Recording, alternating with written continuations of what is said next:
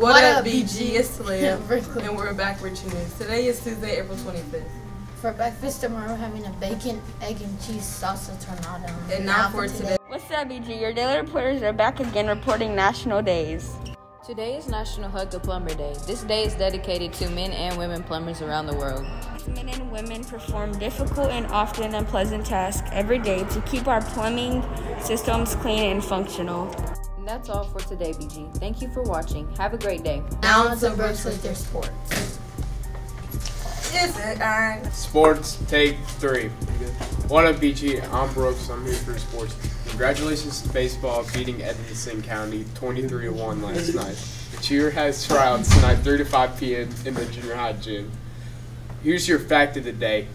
Nate Diaz, the UFC fighter, is charged with 2 counts of battery. Now on to recent trade and for your weather. What the jizz is up, BG? It's Reese. And it's Trent. Back with your weather. Today's low will be 41. With the high 66 and being cloudy and sunny today. And on to Living at the ICU.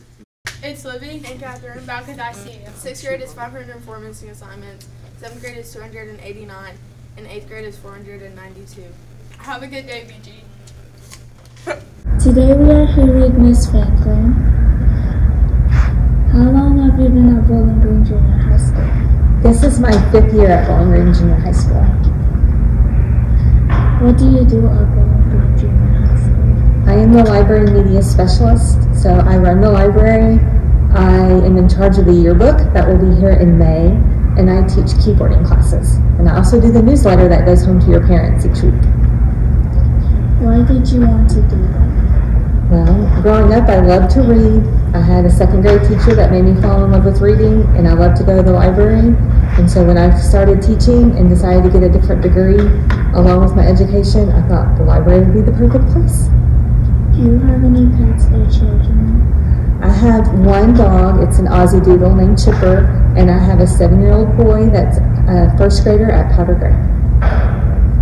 Where would you live for the rest of your life? I would live on the beach in Nantucket, so I could have all 4 seasons but still be on the beach. Where would you like to live on the beach? I just love the ocean and to lay out and read by the beach, and then to also in the winter I would have the snow and everything you would have around Christmas. Do you have any hobbies? Well, obviously I like to read since I'm a librarian, and I also love to run. I used to run a lot of races. Actually went to college on a running scholarship, and I love to work out and hang out with my son. Thank you. Thank you. Stay tuned for next week's segment.